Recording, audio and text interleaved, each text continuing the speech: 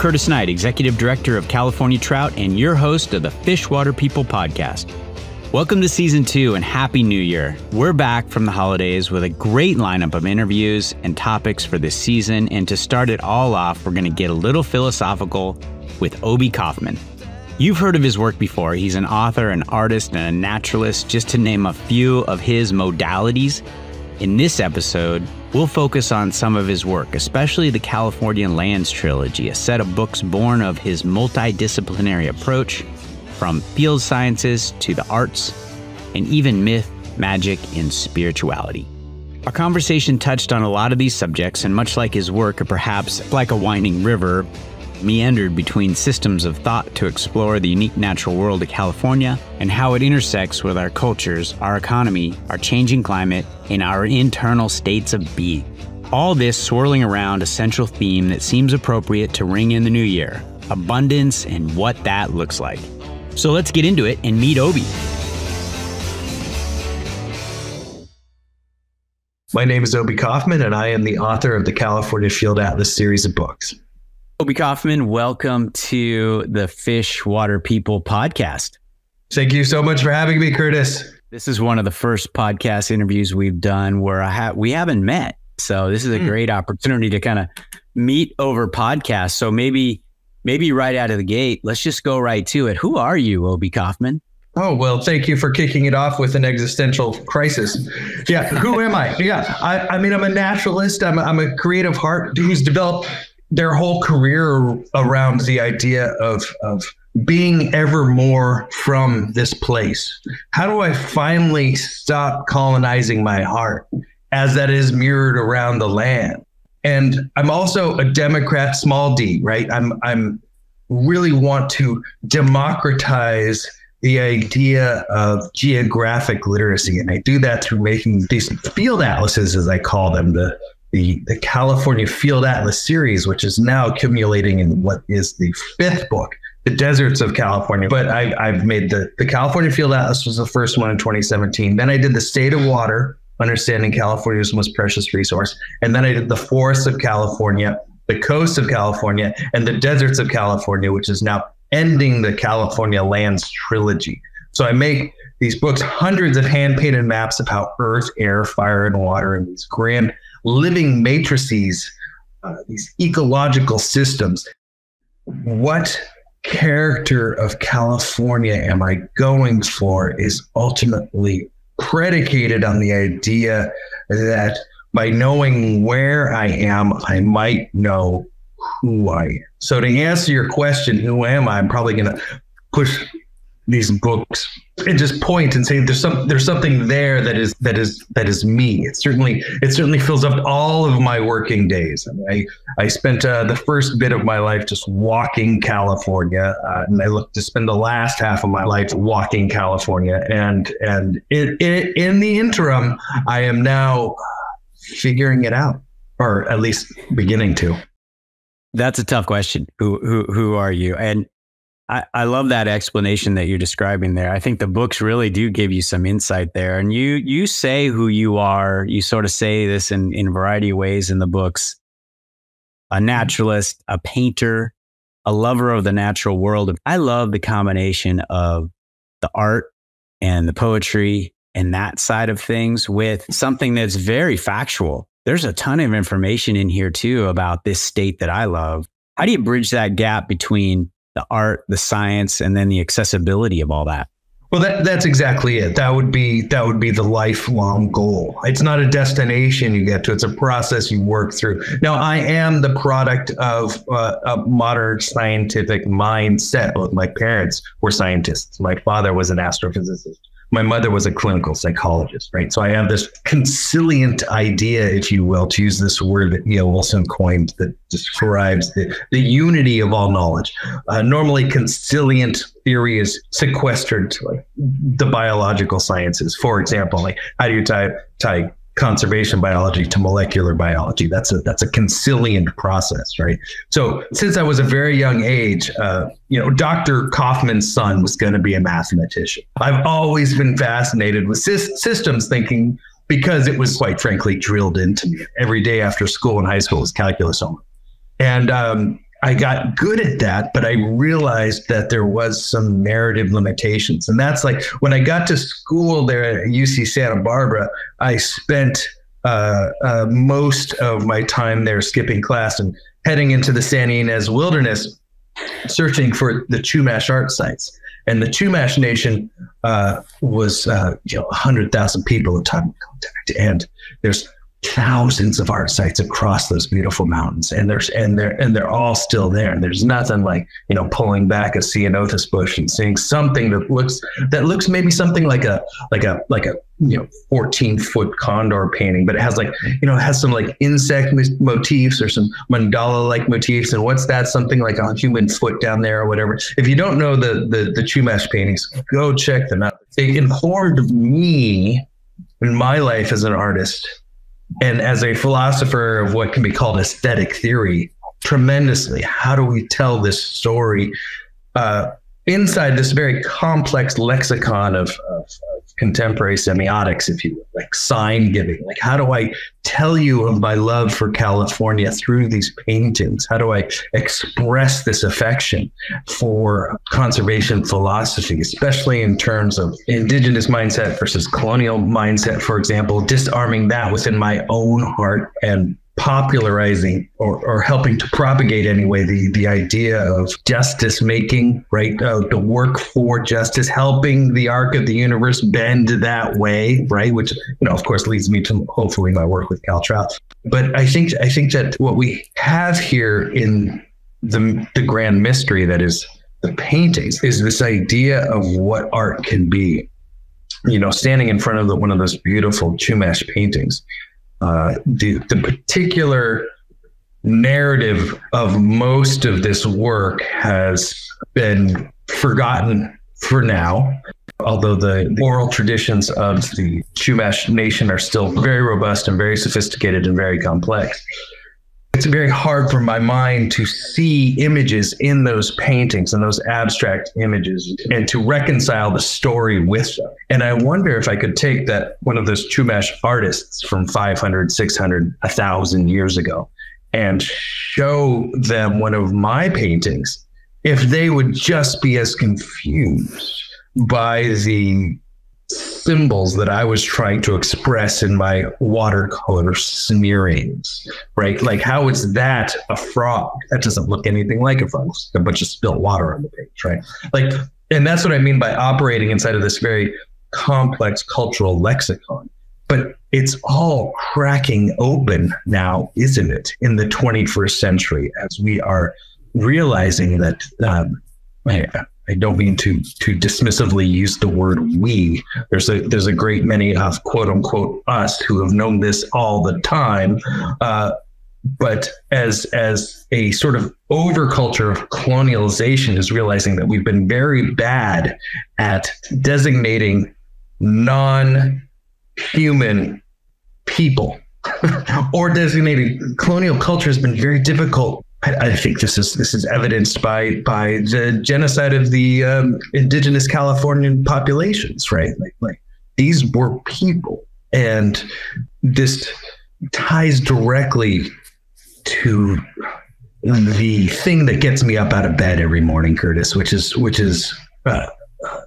this shadow in my own heart from this extractivist unjust system that is symbolized by things in the landscape, things that are in the landscape, such as these dams, these impoundments, such as these anti-connective pieces to a better story being told. Yeah. You mentioned this. This really struck me, and you're touching on it right now. But you said in one of your books, striking the balance between extraction and replenishment and replacing the idea of reclamation with the vision of restoration will be the work of the next several generations to come. Sort of what you're touching on here. Yeah, I hope so. Gosh, I was thinking about the Eel River. I'm thinking a lot about the Eel River these days, and I mean, it's funny that even it's sort of misnamed the Eel River after the Pacific lamprey. Not really an eel at all. But the wiat word for the eel is wiat, which means abundance. Like this river is a place of abundance. And I'm thinking of the Wiat massacre of 1860, which is when 400 people killed on Wiat Island in the middle of Humboldt Bay one night by the settlers. And what a horrible crime. That was only 4 generations ago. You know, you hear these days, especially in like the Yurok Tribal Council that 2018 proclaimed, designated, ruled, adjudicated that the Klamath River is indeed a legal person and subjects to all rights. A person might hold, such that the Klamath River, a river, might have its day in court as a person. I mean, what a beautiful idea. And so only 4 generations ago, and you hear a lot in the land back movement. You hear about the idea of like 7 generations, right?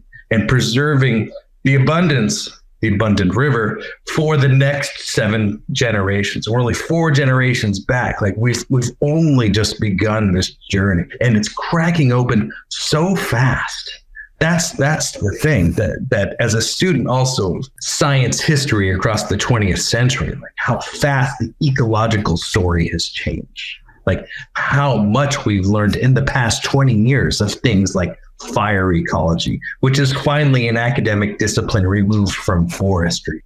So like as we discuss and we begin to rotate, even since I wrote those words that you just so generously quoted there, you know, I've also incorporated this new vocabulary word, this idea of rematriation. Rematriation is part of the land back movement, where we have this emerging relationship with this place towards greater abundance. I mean, you often hear the criticism of towards, you know, ecologically minded folks that we're going to have to do with less. And actually, I would counter and say that this mode of paradigm shift leads to what is actually more. Having clean water free of cyanotoxins, for example, free of liquid leached mercury in the groundwater from these deadbeat coastal dams up and down the coastal ranges. We are recognizing that the greatest treasure is something like clean water. And what better to indicate what a healthy culture and society might be than the indicator species, the grand parade of anatomist fish that so need nothing but the 3 C's: clean, clear, cold water. Yeah, I want to stop you on salmon because obviously you have me at salmon. And a quick side note for our listeners who can't see what I'm holding. I'll be referencing one of Obi's books during our conversation, The State of Water, Understanding California's Most Precious Resource. I highly recommend it. It's a great read. On page 71, yeah, okay. And really before this, when you're talking about salmon, I just think it's amazing. It's something that we talk a lot about, just how they're an indicator for so many things: water security, river health, ecosystem health, biodiversity, food security. I mean, you yes. Click them off: sustainable future economy, all that. But you end it by saying, without salmon, the ecosystem collapses. When dominoes begin to fall and ecosystems begin to collapse, who is it to say how it might end? Saving the salmon is as much about saving ourselves as it is anything else. That's amazing.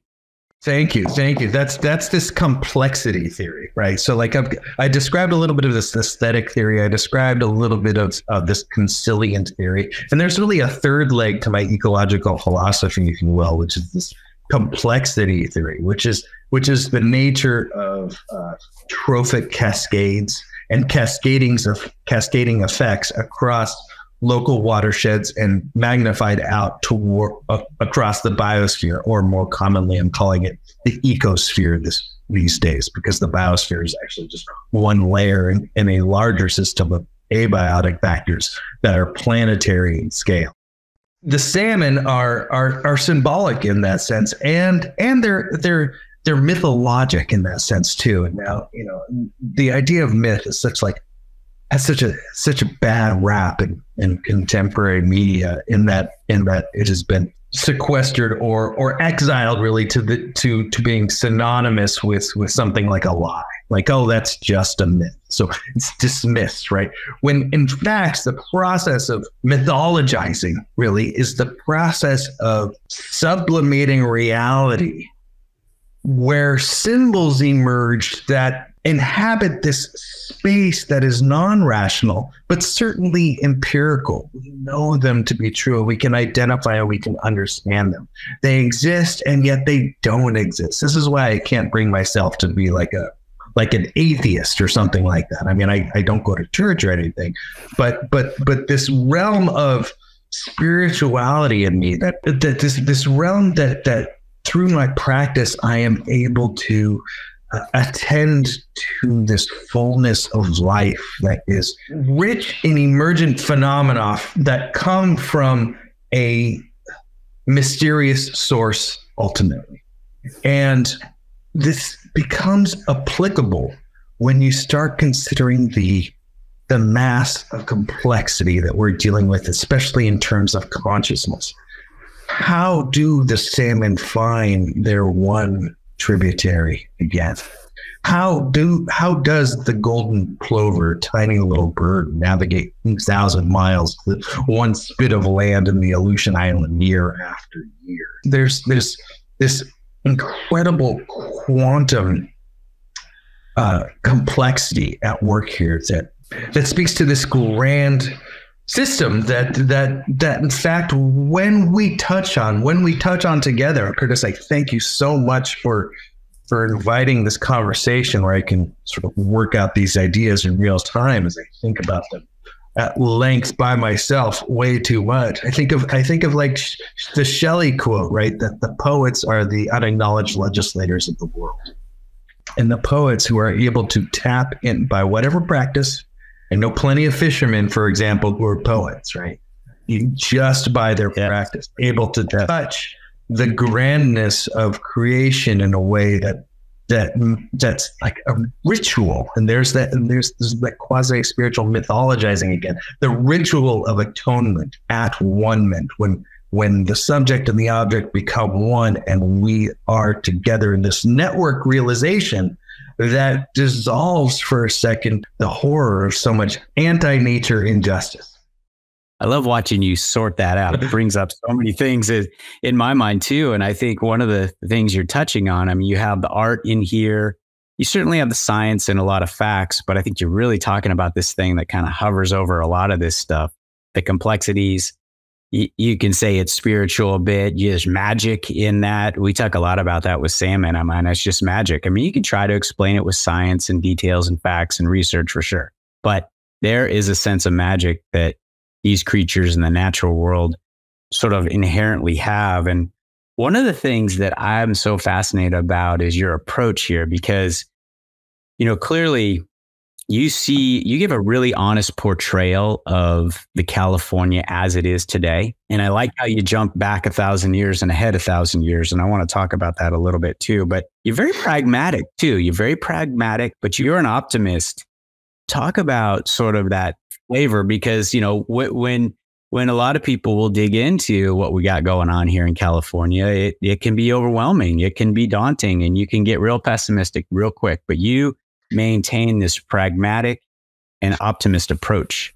That's right. Yeah. As if we have a choice. Optimism of what embracing the possibility of greater wealth in the future. And by wealth, remember, like we're talking about like the Eel River, right? The Wiyot word for the Eel River is Wiyot, which is abundance. So we're fundamentally reapproaching the idea of what real wealth is, the true treasure that is clean water.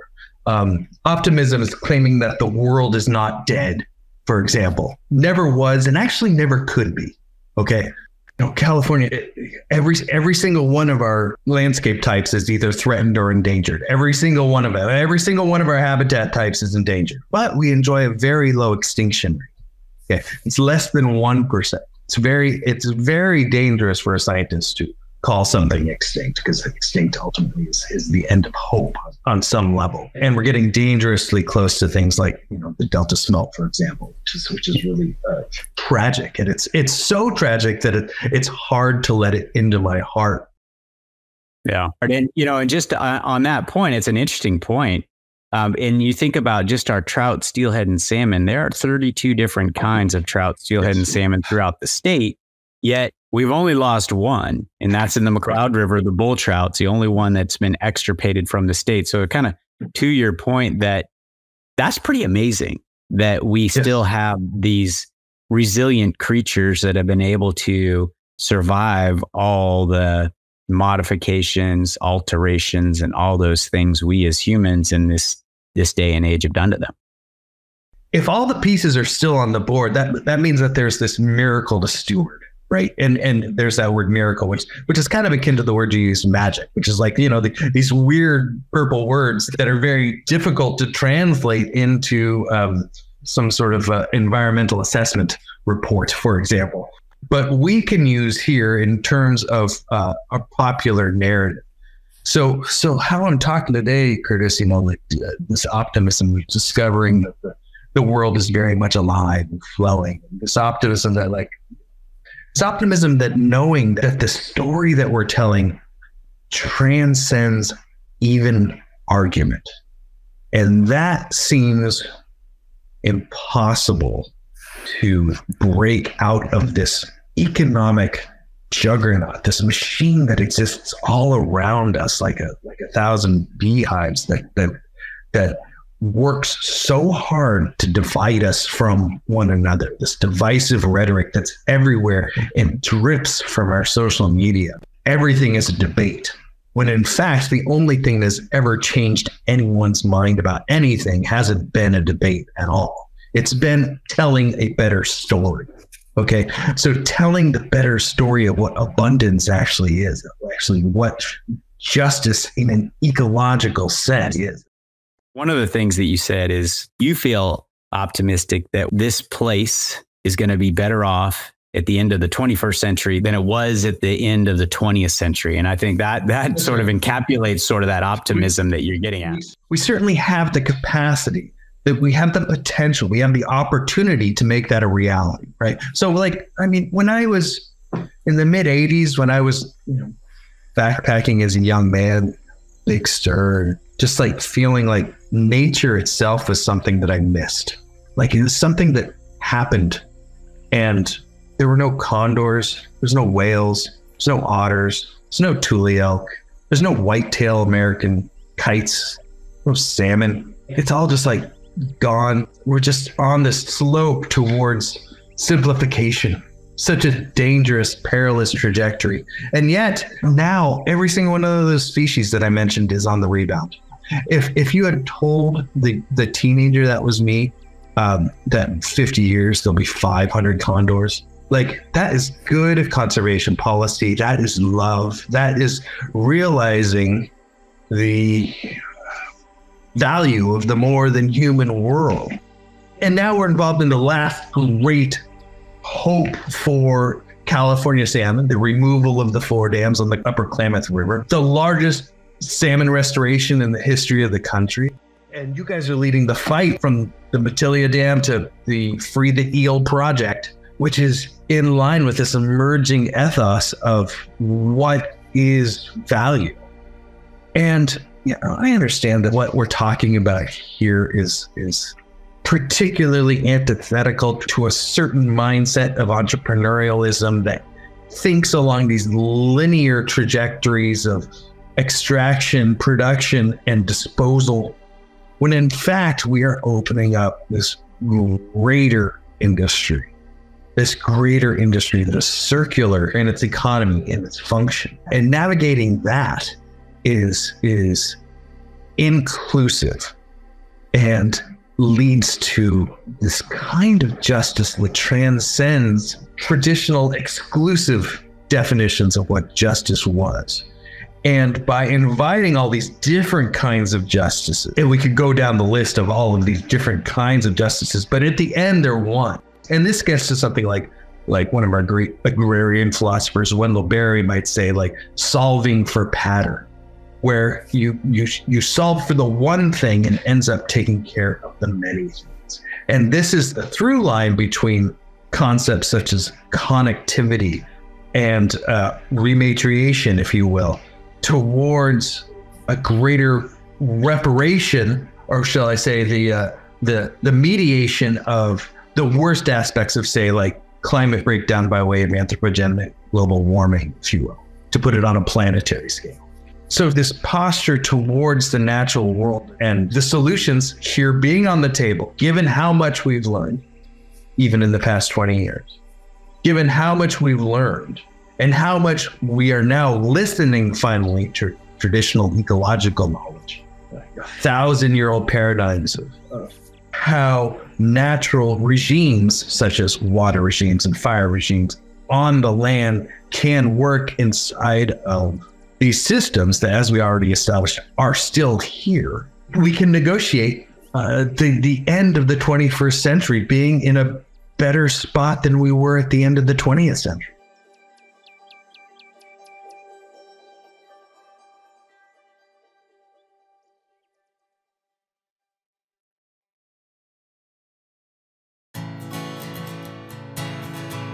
You're listening to the Fishwater People podcast, proudly presented by California Trout, a nonprofit organization founded over 50 years ago. What started as a commitment to resilient wild fish has grown into a broader mission supported by our four-pillared approach to conservation: science, restoration, community engagement, and advocacy. We love the work we do, and we couldn't do it without our supporters, so we want to hear from you. Why do you support Cal Trout? What makes California's rivers special to you? Let us know. To have your answer featured on the show, just record a voice memo and email to podcast@caltrout.org. That's podcast@caltrout.org.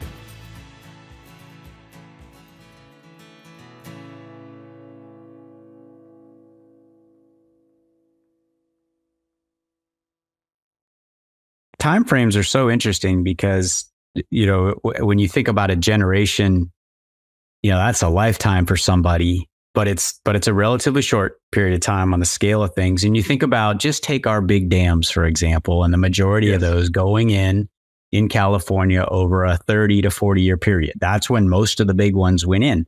That's a very, on the scale of it, short-term experiment. Not that all dams are incredibly, like evil to society. I mean, some of them, maybe we're gonna have to live with for a while, but there is a lot out there that were not well thought out. The costs and benefits to how those things impacted societies and people over the long term.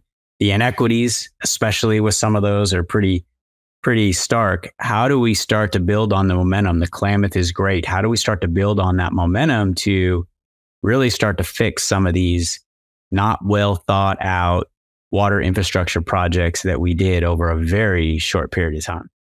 The arresting agent that is an impounding dam upon the living landscape that dismantles the basic functional needs of biodiversity. So why do we need biodiversity? Well, it turns out that biodiversity leads towards this filtration, these redundant filtration systems across the adaptive cycle. And so what I mean by that is that we're looking for these true treasures, these abundant resources that will keep giving, as opposed to the linear economic practice that I was talking about before. These true cycles of, you can just go through them, like earth is like topsoil, if you will, or fire would be good fire on the land.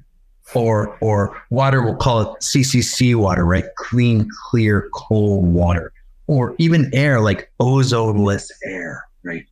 So we've got these four platonic elements in the earth, air, fire, and water. And it turns out biodiversity, these biotic agents are what makes those four things happen. And the dam, especially the coastal dams, filled with this toxic sediment and cyanotoxins and other poisons. What humans have done with water in California rivals anything that anyone has done anywhere with anything.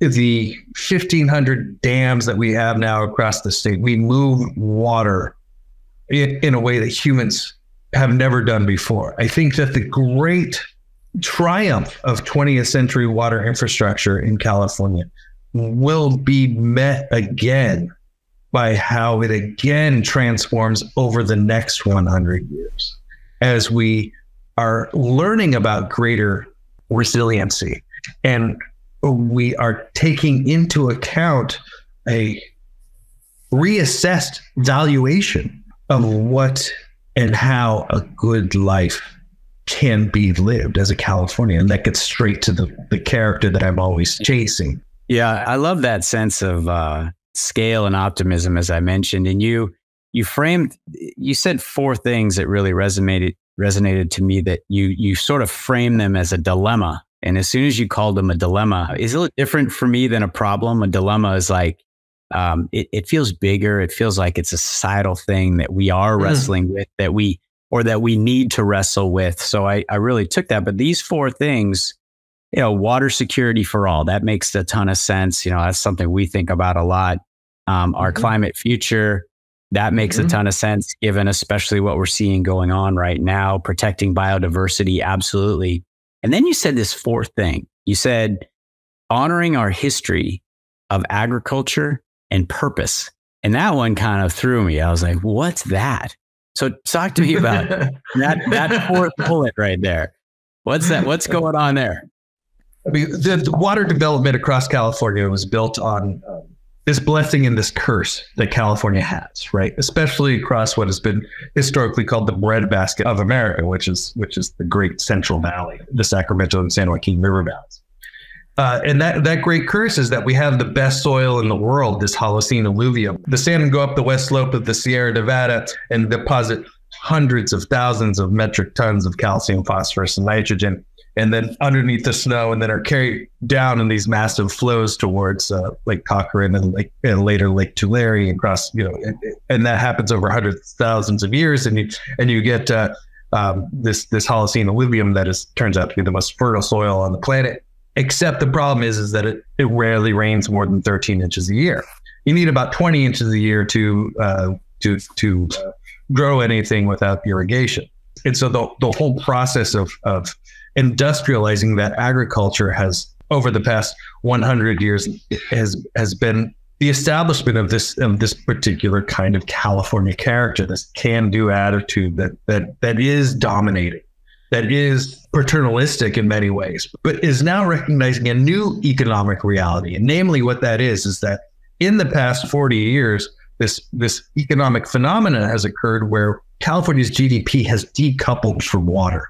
Now, agriculture accounts for about 3 to 4% of our state's GDP, where just 50 years ago it was like 40 to 50%.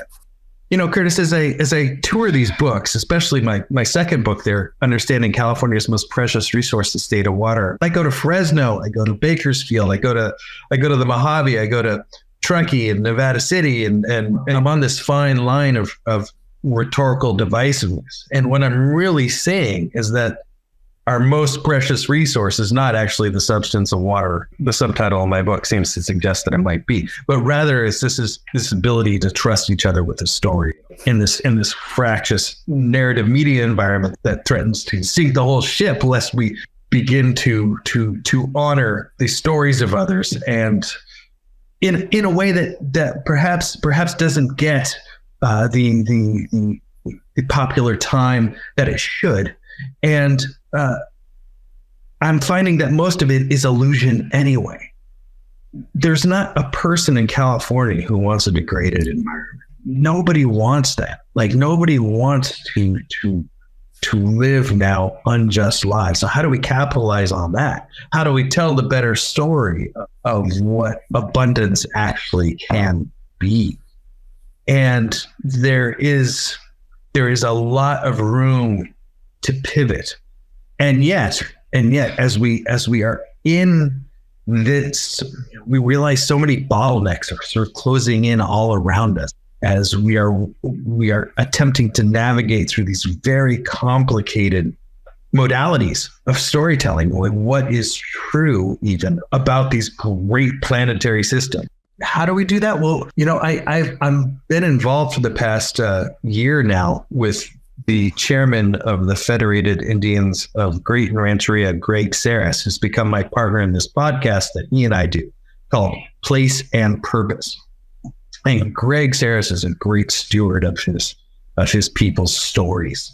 We gather once a month to discuss seasonality across Northern California and discuss these kinds of things, these kinds of issues. And so this leads me to this sort of like freewheeling discussion that you and I are having as we are discussing the miracle of resurgent nature, resurgent indigenous communities after 500 years of attempted extinction, erasure, and enslavement. You know, the voice of indigenous California never had the opportunity to be as clear, loud, and heard as it is now. And recognizing that voice in concert with the great, and I'm not dismissing the goodness of California modernity. I think there is room to exist together. I would say that the first step then to answer your question about where do we begin, we begin with identifying the commonalities with what we want and establishing then the common good. And I would posit then that this great abundance of, let's just start with clean water. Yeah, that's a great place to start. And it is interesting too. I think it seems a fairly unique moment in time where there's finally this social awareness coming to, I mean, just take, for example, how our relationship with Native Californians, it feels like it's changing. It sure is a long time overdue. And that in itself is hard to really absorb and think about, but it's good to see that we seems to be progressing. And you add that on top of, some of these effects of climate change, especially if you just think about water, where we've stretched our water, we've created these when it's drought, these tensions that happen, when it's wet, these floods that happen, they're already there. But then you compound it with this change in climate, and it is happening. So to me, it's a unique moment in time where you have external pressures from climate change coming down onto our system. You have sort of a social awakening. I don't want to overstate that too much, but there's some rethinking happening, especially in some parts of the state more than others. Does that feed into sort of your optimism that the pressures, in a sense, are coming to bear where it's forcing us to think things a little bit different? There's so much to learn. There's so much to learn, Curtis, that it's almost as if like there's this wonder, like it's almost like this magic well. Oh, there's the magic again. But it's a metaphor, right? So it's this magic well that you drink from. And the more water you drink, the more water there is. And the metaphor then being of knowledge. The more you learn, the more you realize that there is to learn. It's not a finite amount of knowledge. And California offers that subject. And that's why I will very happily continue in my subject, learning every day. And then, of course, now tying that to this popular discourse is a mysterious process that only makes sense if I work to understand it myself. This is how I escape this sort of like didactic. I'm not thinking of myself so much as like a teacher, certainly not an expert. Well, rather what I'm doing is inviting you to come with me on this journey, on this adventure. In fact, where the first line of my first book was that this is a love story. Relationship with this place matures and develops just like my relationships and my human life do. Finally, The Deserts of California, my final book in the California Lands trilogy, the first line of the book is going to be that this is an adventure story. And that's what we've got going on. It's an adventure story. In our folly, in our wisdom, let us hold together and we'll figure it out. That's awesome. I can't wait to see the Desert Atlas, just having gone through the other ones here. And amazing amount of content. I'm still just blown away about what this time commitment must have been like over a relatively short period of time. But you give a taste of, I think in one of the books you say you've been working on this book for your entire life in a lot of ways. I think you were mentioning the field atlas there, and you said one thing that book is not you banging your fist on the table. Those days are over, which immediately for me is like, oh, well, what were those fist banging days? I mean, what was going on back then? Righteous self-indignation. Well, I think maybe even to back up a little bit more abstractly, ethically, my vocation as an artist, this thing that I'm compelled to do, this thing that I believe that I'm called to do, this most appropriate way of me interacting with my own voice, letting something shine through, letting myself be the vehicle of something. My attention then is to my art and not to my activism. And by doing that, by freeing myself up from that righteousness, from that political disposition, I am able to present this work not necessarily as textbooks, right? I'd like to deconstruct the idea of the expert. I'd like to approach these issues in a way that is engaging a beauty and an applicable relevance to a daily life of honor, respect, and thanksgiving that I attempt to walk in. At the end of the day, what can we do but love our watershed? There's one thing to do. If there's one thing that you can do, give it back in that regard. It doesn't feel like an incredible amount of work to get up at then 5 a.m. like I do. I enjoy painting in the dawn light. That is how I get to participate and give ultimately to the wider battery, if you will, of joy. There is such great confusion within the mind of the Anthropocene about who we are, where we're going, great panic and great trauma, that if I can put some emotional surplus against the deficit that is spoon-fed to us across so many rhetorical pathways, add to the connectivity as opposed to the divisiveness, I will then at the end of my long day of work be able to put my head on my pillow with a fair amount of knowledge and security that I've done what I can. I think you do a great job of that. You're not trying to convince anybody of anything. You know, it's more about you're telling these stories. You're almost sharing your enthusiasm for these places in California, the facts that surround them, the way they make you feel. But it's certainly not an activist book. It's certainly not saying, hey, we must do. It's more observational, which I think is really satisfying. And I just want to talk as we start to wind down a little bit, just this sense of place. And certainly this is a sense of place in that it is California, but you talk a little bit about how you know some places really well. You talk about Mount Diablo, sort of your proving grounds where you grew up. And I think it's really important for us as Californians, especially those that have this long relationship with a singular place, to really step back and observe how that place is changing. Because I've certainly seen it in my lifetime. I live at the base of Mount Shasta. I've been here most of my adult life. And I see in the last 20 years how things are changing, that the snowpack disappeared in the summer for the first time in the last couple of years, that glaciers are melting at an unprecedented rate. I see in a place that I know so well changes. And I think it's really important for us as Californians to kind of think about that place you know really well. Think about how it's changing. How do you take that sense of place? You really build on that sense of place nicely in these books. Right. Yeah. Isn't it interesting? The place itself is changing. But also at the same time, we need to steel ourselves against establishing a ecological rhetoric that shifts with weather whiplash, if you will, that is so evident already in the 21st century.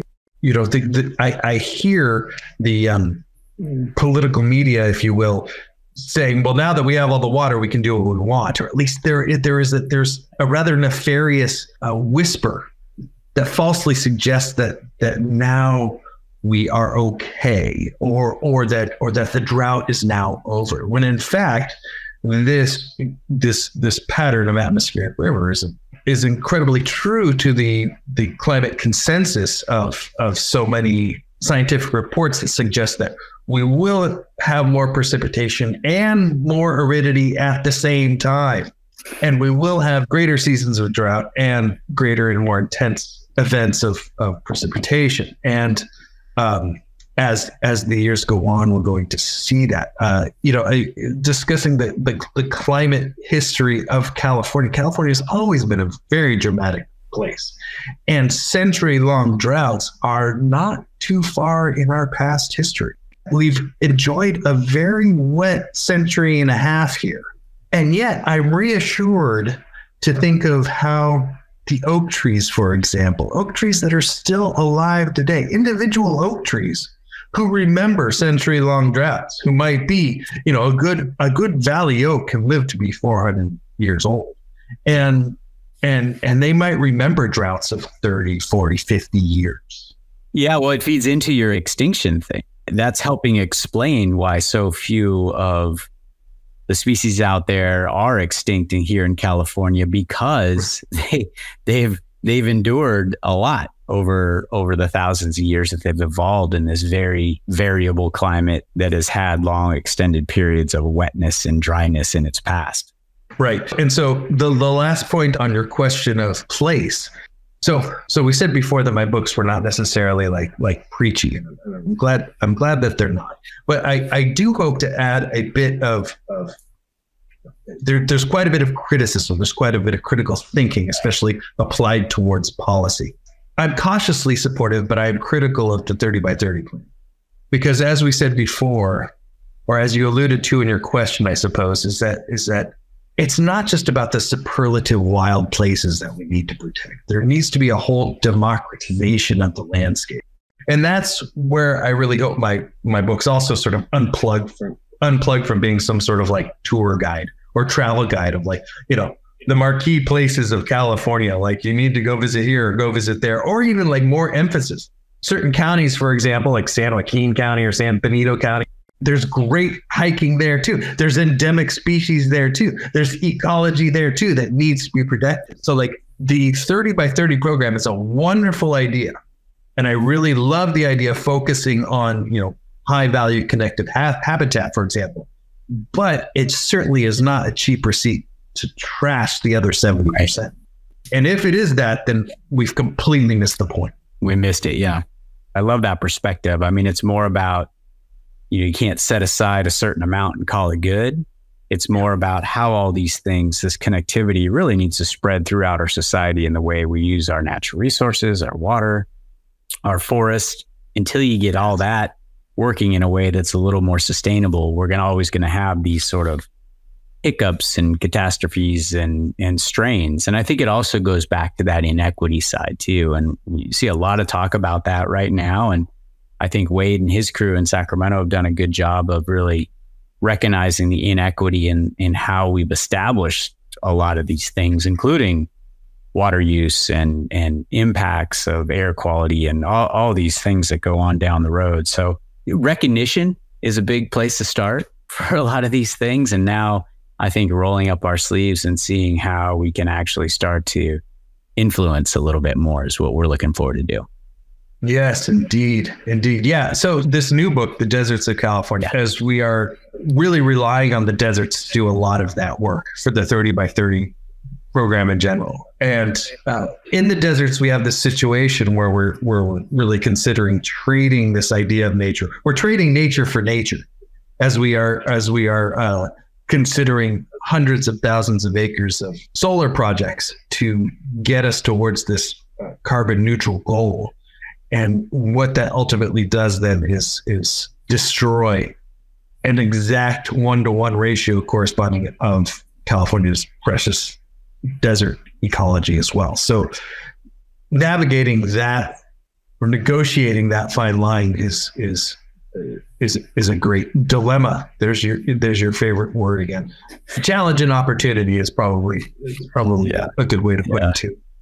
Well, I look forward to seeing the deserts. It's, I would say, probably the most unfamiliar terrain of those topics that you've chosen for me. And I think for a lot of people, they tend to be empty. They tend to be in that corner of the state that not everybody always gets to. So I look forward to deserts. And Obi, I just want to thank you for taking not just the time out today, but really for the time that you've invested in these books. They are incredible. I can't imagine just the energy that it takes and the work ethic that it really takes to produce those. But you have given us a gift.